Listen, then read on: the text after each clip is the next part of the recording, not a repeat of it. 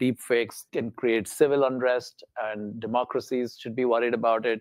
Deepfakes can contribute to cyber crimes, and we've already seen financial fraud being committed using audio and video deepfakes. And the other one is more around national security and AI, which is AI in the hands of the wrong actors. Could they launch large-scale attacks with drones, or in the future with hacking autonomous vehicles and things like that? The first one is actually something that, Stefano, you're very familiar with as a behavioral scientist studying AI, which are companion applications. Generative AI systems that interact with people, sometimes just for friendship, sometimes for romantic reasons, sometimes for mental health. And these can be incredibly valuable and useful, but also potentially dangerous. And we're now running this kind of totally uncontrolled experiment. Millions of people are interacting with these systems, and in some cases spending huge amounts of time feeling very deep connections to them. And it's not even just specialized systems like character.ai.